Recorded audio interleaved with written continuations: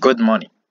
I am Francis Mensah, Associate Professor of Physics at Virginia Union University, and I would like to present today on our recent AEROSE 2021 research campaign over the Atlantic Ocean with the NOAA round-brown ship. The work was done together with three VUU students, Christopher Thompson, Ariana Belfort, and Jordan Porter, in collaboration with Dr. Nali from NOAA NEDIS and Dr. Morris from Arizona State University.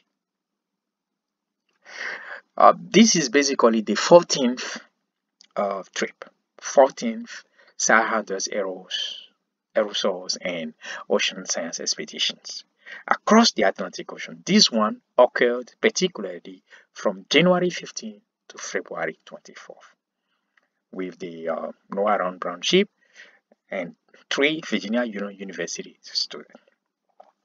Several measurements were done: ozone, carbon monoxide, sulfur dioxide. Dust was also measured. To measure the gases, we use the thermoscientific barrel 49I for ozone, 48C for carbon monoxide, and 43C for sulfur dioxide analyzer. Microtopes was provided by NASA to measure aerosol optical depth.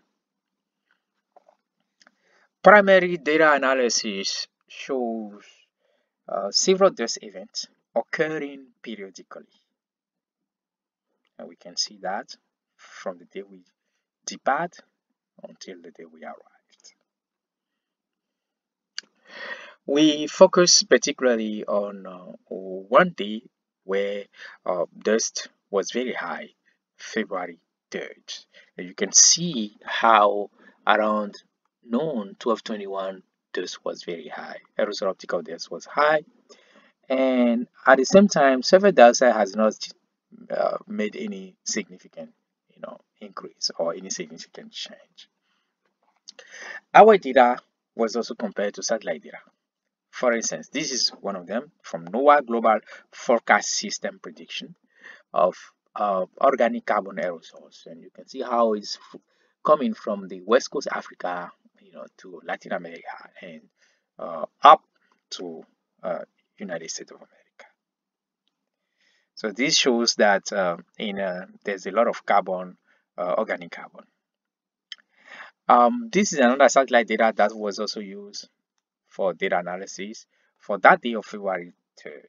This one is from Navy Atmospheric Aerosols Prediction System Forecast, and we can see that there's some sulfate near the coast of the land, and in between sulfate was kind of low. But we do see some smoke, a lot of smoke also coming from the West Coast Africa and moving toward the Latin America and the coast of the eastern coast of America in Florida. Also, the surface concentration, can also be seen, and we have been measuring all that. Another measurement that we made was the carbon monoxide, and we see that carbon monoxide was high around the coast of the land, but lower, in between. That is over the Atlantic Ocean. So we see some periodic motion of the carbon monoxide, but a little lower, between around 1.5 part per million ppm. In summary, the cruise provided opportunity to collect air samples measurement in multiple transatlantic dust events. Observations were compared using satellite data. We have seen the maximum aerosol optical thickness occurring on February 3rd without significant increase in sulfur dioxide. Acknowledgement: we want to thank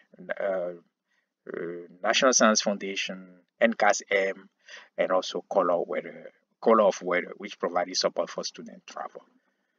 Thank you.